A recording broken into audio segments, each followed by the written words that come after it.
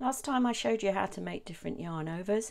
Now I'm going to show you how to deal with them on the return row. Depends what you want. Here I've got a stitch and I'm going to purl it just as normal. This is my yarn over, and if you just purl it as normal, it creates a little decorative hole, which may be what you want. Now let's come to the next yarn over, and I'm going to pretend this is going to be a knit stitch. Now if I don't want the hole, what I have to do is knit through the back of that stitch, and that closes the hole. There we go. Let's go to the last one, and this time if I want it to be a purl stitch and get rid of the hole, then I purl through the back loop, which means going all the way around there through that back of part of the loop and purl it,